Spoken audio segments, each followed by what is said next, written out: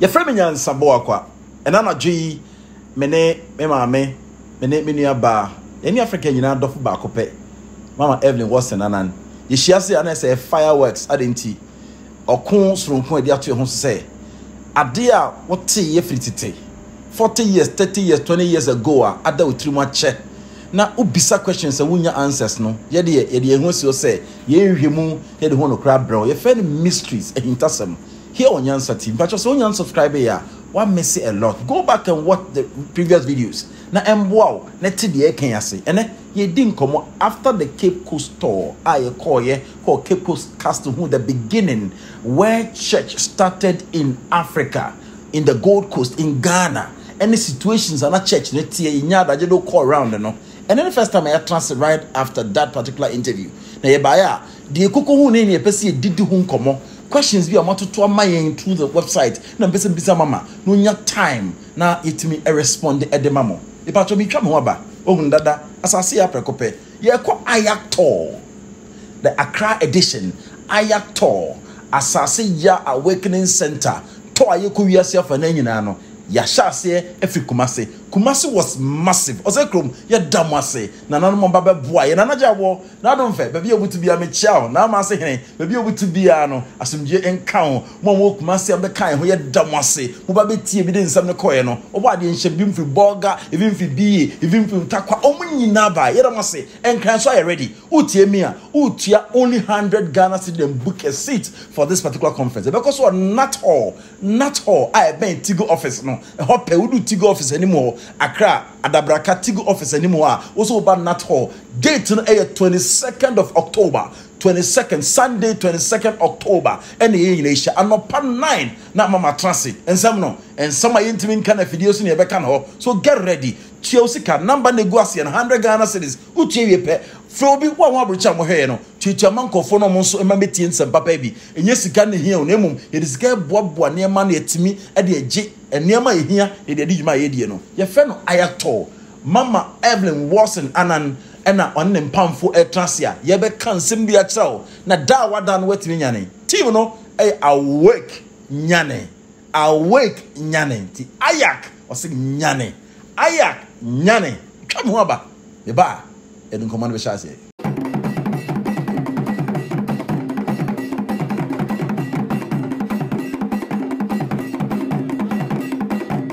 Mama nyina kwaba. Mama kwaba. Enia. Ya feel too much. That's so sad. Uko Cape Coast ba won ye wo say.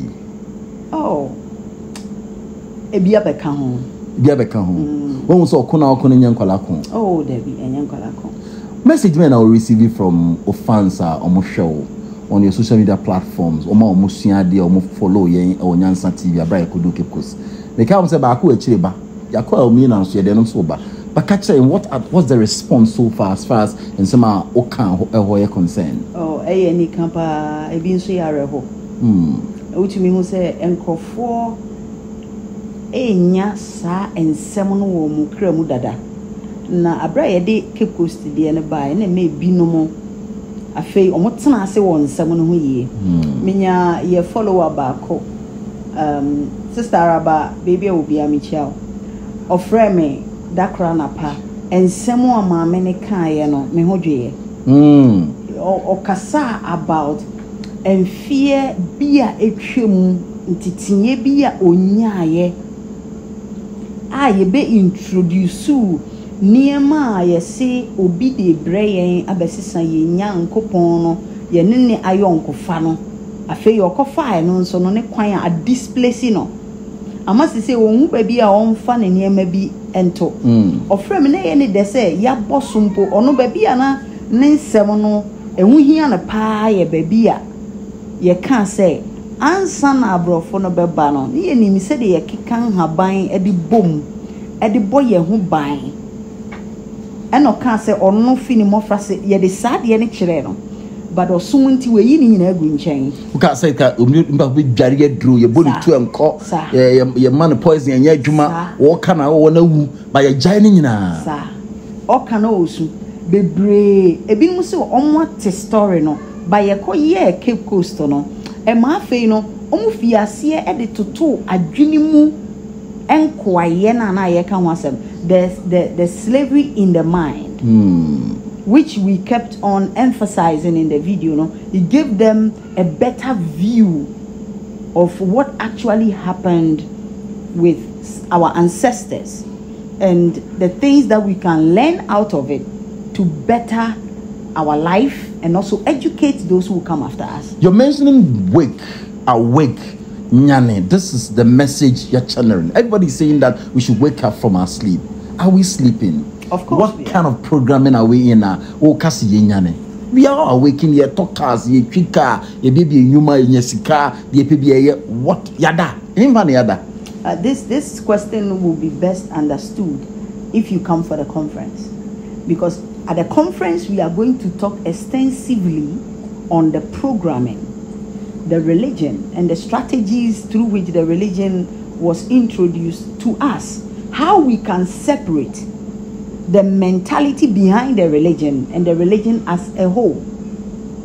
As I'm speaking with you on this interview right now, there are people who still hold to the mentality that it is the white man that brought religion to us. Without them, we didn't have any mode of communication or relationship with the Creator. People ascribe the Bible and its origin to the Europeans. At the conference, we are going to talk about how the Bible was even written, the way to even read the Bible and understand it better, so that we can separate the slave mentality that was attached to the Bible as a book, as a library, which was about our father's relationship with the Creator. And when you are able to separate these two, you realize that you have been practicing something that you have meditated upon for a whole lifetime, and that you are not able to grow, you cannot mature. Like Paul said in the book of Hebrew, he said, for those who have exercised their senses have grown to mature to the level that we can talk to them about things that are deeper in the Christ concept, in the Christ consciousness. When you attain that consciousness, that is where you realize that you were asleep until you have tasted the true interpretations and the meanings of what is coded inside the library, and how it affects you and your ancestors, and how you can relate with it. You are doing something because you have used it as a memory. That is why in religion they encourage memorizing, because when you memory, you register something into your subconscious. Okay, so from childhood you are forced to memorize certain verses, certain scriptures that every day you will mention, and it will register into your subconscious. Yeah. But any time that will ring bell, if anybody tell you anything which is contrary to that one, it becomes as if you are hearing something which is bad, because the already message is inside your mind. You fight against the new revelation and intelligence. The reason is you have cultivated a habit over a long period of time. That habit has become a character. Before you can form a character, something must be habitual. So memory verse was intended to register a certain belief system in your subconsciousness. The more you memorize it, the more your subconscious, because the subconscious cannot receive and register something unless it has been done repeatedly. The conscious can do something immediately, but the subconscious must be habitual. That is why if you practice a certain lifestyle for over 27 days to 30 days, it becomes your character, because it has registered in the subconscious. You don't struggle to bring it out because it is there. So the Bible you subconsciously or you unconsciously behave that way because it's already programmed into your subconscious. So if you have been reading a particular memory verse for 30 years, that one is too damning, right? Yeah. Because even 28 days of repeated words, it becomes like part of you, your second being. So let me ask you, so is memory verses part of the programming? It's a part of the programming. We'll be reading some documents at the conference that will make you come to a real understanding of the strategies that are used to program the mind of anybody across the, even you need to start programming yourself. Again? Yes, of course. Because if I buy a computer and I realize that there's a virus that is attacking the programs on the computer. It's not allowing the program to run as it's supposed to run. What do? I use an antivirus to attack the virus on the programming. Sometimes it can affect the performance of some of the programs on the computer. What do? You reinstall the programs onto the computer so that it can work effectively for you. So the programming that has been done for us for many years through memorizing.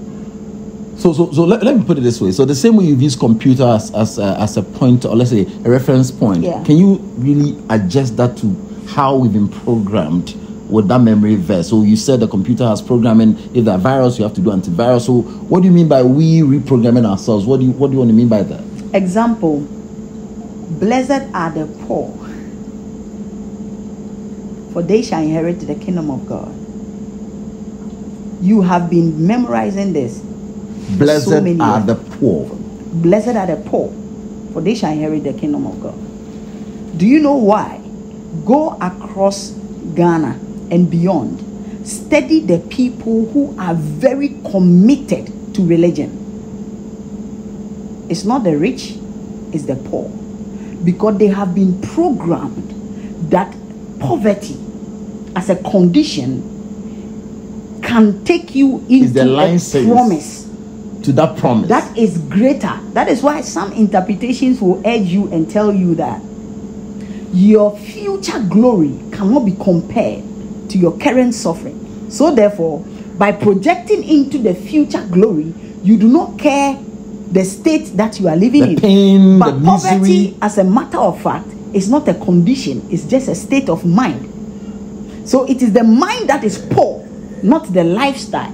But the mind's condition, because it's been programmed to accept a certain way of living. So that programming will now reflect the kind of surrounding and condition you want to live in. So poverty is not a condition.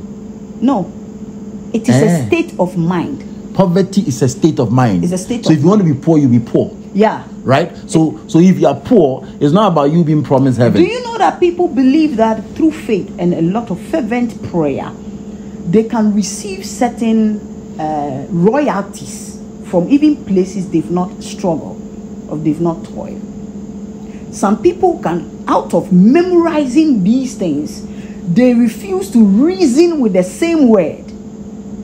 So because of the program, we refuse to reason with the word. So talk to us. Now, we must know that there are certain things that people attach certain sentiment out of faith, out of certain belief system to. So much so that they believe that they need a certain external power to be able to manifest simple reasoning, to be able to manifest simple hard work. So much so that simple agricultural techniques, they would rather go and pray. They would rather call on a God somewhere to come and do it for them instead of just using a normal natural mind or intelligence. So checking the seasons, knowing that this is not the right time to plant maize, he would rather pray even that dry season and still falls the maize into the soil. Forgetting that there are people who have not even come to the knowledge of your faith, yet they are able to do well in the same field that you find very difficult to be progressive if there is no external influence or energy or power that you call God. It doesn't mean that the concept of God is bad, no, but we have cultivated a habit which has registered into the subconscious. It's part of the programming. When you tell your child that what you are doing is wrong, you are hurting your brother, and your brother will feel the pain of what you are doing to him. So you don't have to do it. Go and apologize to your brother. It's a programming you are giving to the child. You are programming the child that you are doing something to a brother, and that brother equally feels emotions, has emotions, and will feel the pain. If you tell your child that what you are doing to your brother, God doesn't like it, and God will punish you for doing this to your brother, it's a different form of programming also. Instead of using personal feeling and the pain, you're rather referring that thing to God, that God rather doesn't like it. So this child will grow up and will offend his or her neighbor and will go and kneel down and pray to a God because he or she believes that he has offended an external God that will punish him or her, but not the brother, because it's a program. Over the years, your mother and your father has been telling you, like when we went to Kumasi, I asked them, how many of you were born Christians?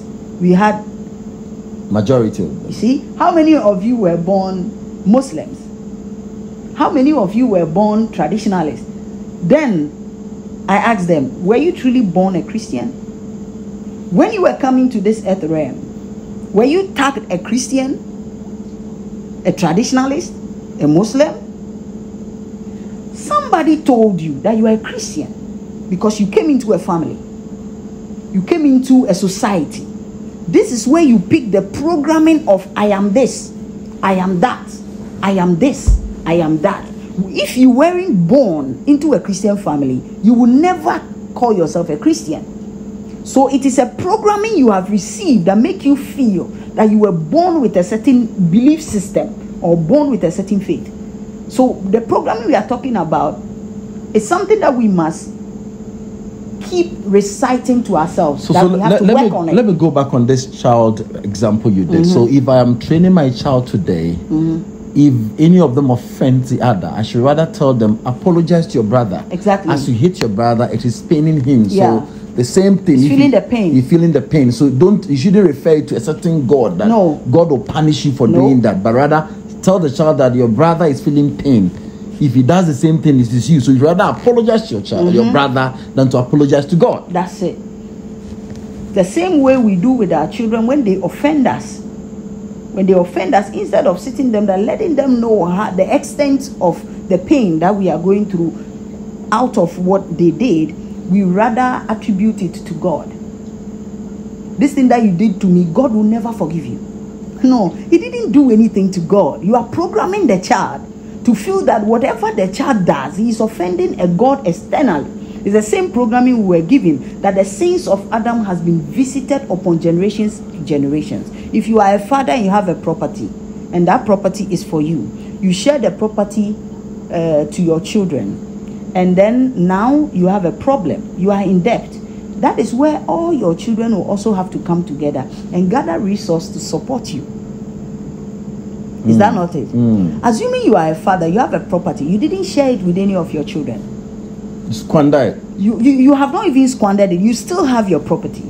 Yet, when you go in debt, you call all your children and tell them that this debt is yours. Make sure that you settle the debt. Will they be happy? No. So why is it that Adam's property was not shared upon every generation, but his sin was shared upon every generation? I'll be right back. Wake ago. Ayak. Nyane. We are coming to Accra with the Ayak tour. This is the Accra edition. It's taking off on the 22nd of October, 9 a.m. prompt at the Nat Hall. Please gather all your loved ones, your family. Come and let us learn. Let us renew our understanding and consciousness. It's Awake tour. So wherever you are, from the east, from the north, from the south, from the west, bring all your people, your loved ones, even those who do not understand the concept of waking up. Register now with the numbers at the bottom of the screen. My name is Evelyn Warlson, Annan. Asasiya. See you there.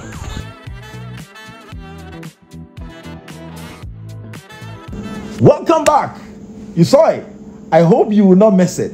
Only 100 Ghana cedis and you are there. Please book it right now. As you pick the number, call, pay your money, book it, take your code, and you are good to go.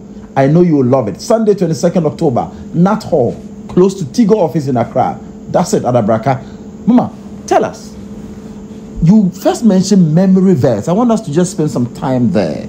So you pick, blessed are the poor, for they shall inherit what? Heaven. So I just want to understand, is this not part of the Bible? Why will you say that when you memorize that thing, you become poor than to think about becoming rich? Is it not part of the scriptures, or it was invented just to control the minds of people? That is why I'm urging everybody, come for this conference in Accra. You will be blessed for coming. I'm not talking about spiritual blessings that is being thrown in the atmosphere for you to take back home. But you'll be blessed by the kind of understanding that you will gain. And this understanding will become your property forever. And nobody can take it from you. You see, blessed are the poor, for they shall inherit the kingdom of God. Again, it is difficult for the rich man to enter into heaven. Another one. Yes. It is difficult for a rich man to enter into heaven. Yes. Okay. That is why the system of the church now, if you study it critically, you will see that not many rich people go to church, but more of the poor people, which is the state of mind. Everything I'm saying is not a condition. You understand? I get it. But more poor people dedicate and devote much time. And the more they dedicate and devote much time, the more poorer they become. And when they become poor, the concept is that you inherit heaven. You inherit the heaven. So it's like when you don't reason when something is registered in your subconsciousness. You don't. It's a programming. It's been programmed. When it start entering, you begin to reason, but when it sinks into it, you reason can't doesn't reason come with again. it because you do it unconsciously, unless a certain carefully calculated programming is now being inserted into the system, which is going to challenge the programming that is already there. No programming can automatically be moved out of anybody and thrown away. It doesn't work like that. Before you can install a new program, you must tear down the old program or upgrade it. So what we are doing is we are upgrading the programming that you have. What are we doing? We are challenging what you know. We are provoking your intellectual to reason. Every faculty inside of you that promotes your intelligence, we want to question that faculty and allow them to bring out what they know relationship wise. It's not about what someone have said.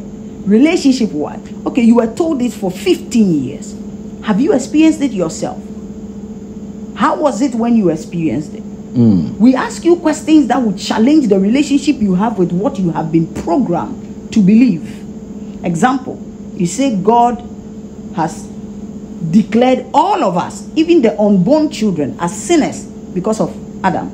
Yet, all the blessings that Adam enjoyed, none of us have that blessings. But for the kids, you're enjoying it. Okay. So if we were not part of his success, why should we be part of his suffering? So you ask the God that is telling you that you are born into sin, even though you've not done anything, just because a man thousands of years ago sinned against God. Now we are challenging what you know that. Do you really have a personal relationship with it? These things that you've been memorizing, do you really understand what you are saying? We open your intelligence wide enough for you to start questioning yourself. Okay. So the awakening simply means that what you know, we're helping you to re-question the same thing you've been taught, so that you can look for new answers to challenge the message. Yes, of so course. You're told that David said, in sin did my mother conceive me, right? Yeah. So where is that sin? You want to just question it. If my mother conceived me in sin, okay, then you can question it yourself, and that helps you to wake up. Is it because what you've been told is a lie? Is it a lie? Is it not truth? You see, any message that is given to people for a long period of time, there are some substances that will be missing in the message. We are living in a human society where people write down their stories, their history. Other people have to change the story and the history to different languages that will be comfortable enough for someone who doesn't know the story to hear. Errors can happen through translations. Errors can happen through even communication channels, communicating what the person's understanding is. If I should tell you to go around this community and tell everybody that I said I am here waiting for them, tell one person, let the other person tell the other person, let the other person tell. By the time it will get to the 100th person, the content of the message has changed. That is why we are urging everybody. What we are going to do in Accra on the 22nd of October is that we are going to take the slavery out of the scripture. So that will be what I've told you, and those who are listening, think about it. No, go again. We are going to take the slavery out of the scripture. So there is a extent of slavery in the scripture. It was prepared purposely to encourage, foster, and quicken the slave idea of those who brought it here. The message, that slave message, was there in the scripture, not purported for that, but it was used to enslave us, and we're still keeping the same message till today. Good. So you're going to separate the slave factor of the Bible, we and want explain to separate it from the true library. Why don't I end this message? This is why awakening is important, because once you realize that I have this book, but the book contains stories that were narrated to me with a certain premeditated mind. It's a mindset, but it's premeditated from the person that is interpreting it for a particular purpose. Now that you know, what you do, take the idea behind the interpretation and sift it out of the content of the message, and you will see the true body of that. So we're going to massage the scriptures. Exactly. See sections that were meant for slavery. Then you are able to see the real source of those information, what they were meant. That's right. The real meaning, so that you don't get confused when they tell you those messages today. That's right. Let me come back to memory verses before we move. So the slave master brought certain verses that will really support his agenda. That's true. So if today you're still reading the same thing and still thinking the same line, memorizing it in that same context, then you are still a slave. Of course, mentality. Mentality is still under slavery. What do you do separate when it comes after saying things like this? When it comes to conference, what do you do differently when it comes to conference? Well, we've been hearing you and we are enjoying your messages. Why do you have to come for a conference? There are some things we cannot explain on camera. Our time is too limited. We cannot go in depth into certain things that we will love other people to also grasp the concept and the idea and build upon it. At the conference, we give you a personal touch to the message. At the conference, we take you to a grassroots and we expose you to the materials necessary to build that journey that you have started through your way. Because awakening should also be encouraged to be done by the individual, by him or herself. So at the conference, we give you the opportunity to hear certain things that will make you know that there's a long way for you to go. And then we teach you from the grassroots how to start connecting so that you will have a personal relationship with whatever belief system that you have, to test the faith, test the teachings, test the things that you have memorized for so many years, whether they are true or not. Wow. If I want to support this conference, is it allowed? Because I know that even the halls are very expensive, the set is not easy, the billboards are not easy. If any company want to come on board and support you, individuals want to support you, it's allowed, right? It's allowed. They can. Can we have your contact that if I want to register, the numbers are I can call, register through if I want to come to a conference, if I want to support. What are the numbers I can get hold of and support? These are the two numbers that we've released out there for the conference. The first number is 0240025080. Again, 0240025080. We also have another number, 054-084-7206. Again, 054-084-7206. These are the numbers you can call and register. When you register, we'll give you a code. The code will be your ticket to the hall. Thank you. Wow. Thank you very much for coming. You're welcome. I will be there. I know you will be there. I will also be there. You have to be there. Kwame will be there. Sam Okwafo will also be there. So see you there. Thanks for watching. Remember to subscribe. Share this message to everybody. Listen, I want you to share this. Let Accra conference be massive. No joke. Come and listen. Wake up from your sleep.